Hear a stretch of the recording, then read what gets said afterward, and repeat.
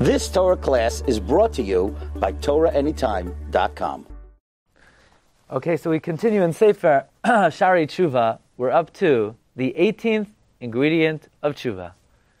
We mentioned the opinion of Rabbi Yonah is that to wash the neshama clean and pure, there are 20 ingredients of Teshuva. Baruch Hashem, we are up to ingredient number 18. Ha'ikar hashmona asar. Heyois chatasai negdoi tamid.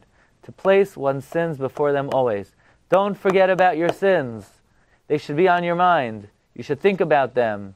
Don't say, nah, they're long gone. That was a previous lifetime. It's a new start. Turn over a new leaf.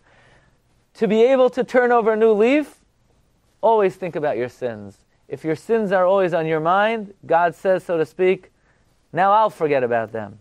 Ki roi la nefesh hachotes lizkar avonei tamid.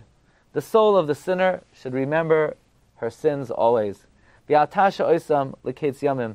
Do not forget them. Don't let them, so to speak, disappear with other memories. Umilvavoi lo yechatfu.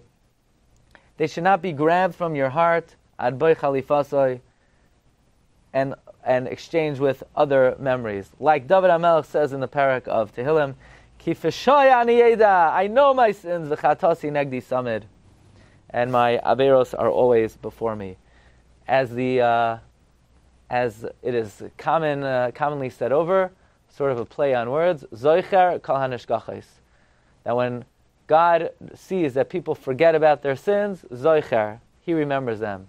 But when Rebbe Hashem sees that we remember our sins, Hashem says, you remember them, I don't have to remember them.